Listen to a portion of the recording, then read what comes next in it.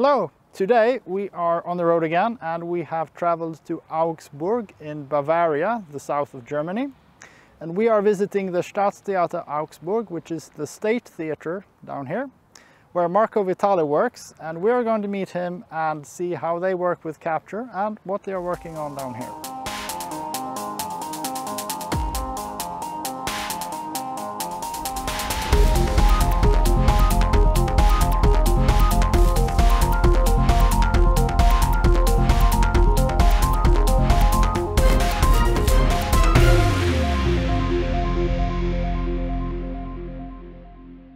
Facade and everything inside is built so we can use it. Yeah, that's nice. It's nice when you don't just have to adapt to the building. Yes, but which is in the Martini Park as well. It was just an empty space, and we built our theater inside that. Here's actually the entrance for the audience.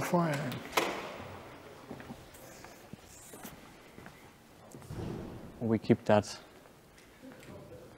Wow. We keep that industrial style of the building because it is a beautiful architecture. And I imagine when the architect of the gas plant drew the building, he didn't imagine the theater would keep this part for its beauty. But it has it fits, it belongs here, and yeah, we adopted it. This was, I think it was an old lift. This seems very stuck here, but yeah, fair enough.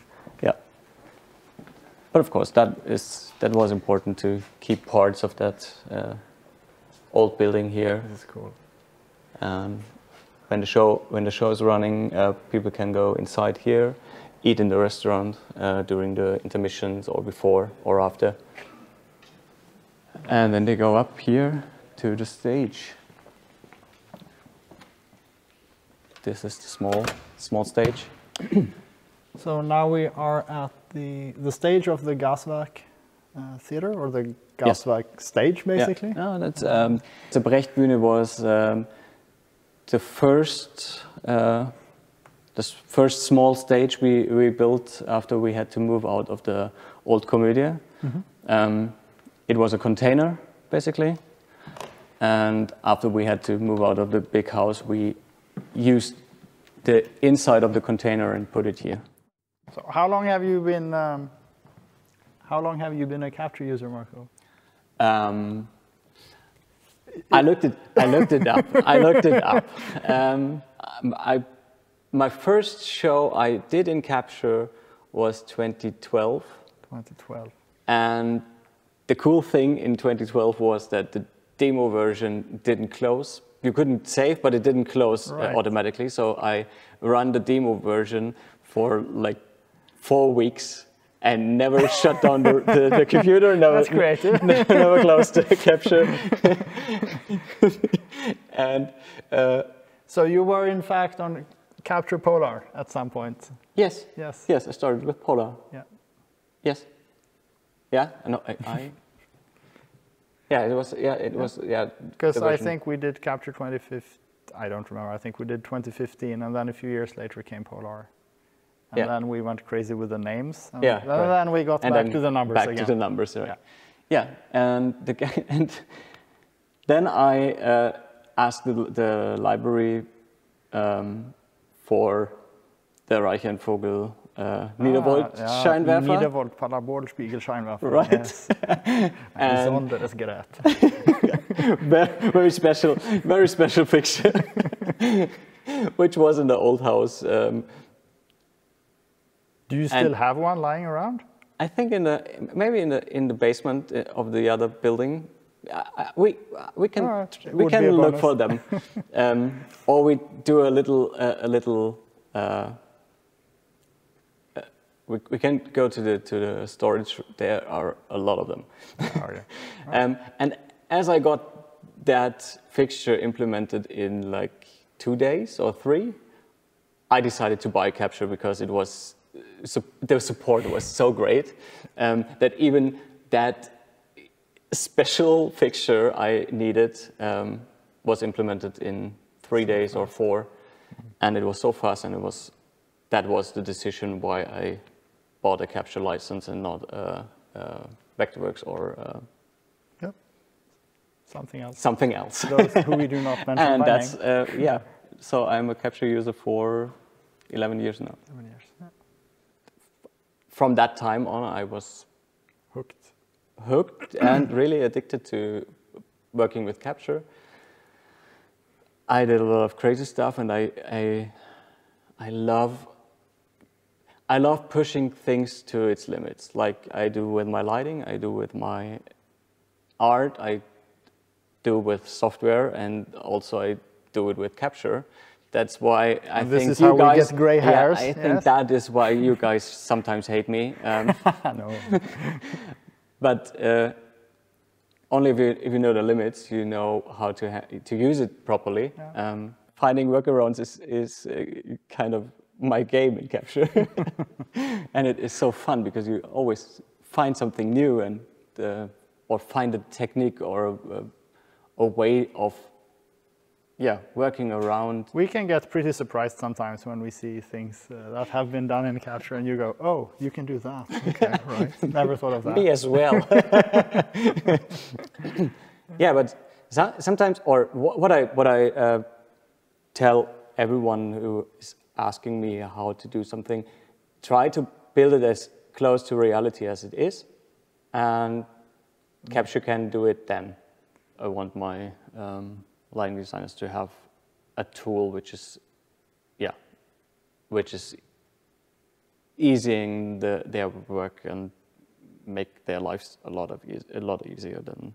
That's good. That's our purpose is to make your life easier. And at the moment, it's, or at least here, it's more used for paperwork and plots, and not for previs or designing. Is it like mostly post-production documentation or pre-production documentation? Both of them. Like pre-production, they get a lighting plot, they get equipment report to just find the things from the storages, because our ways are quite long.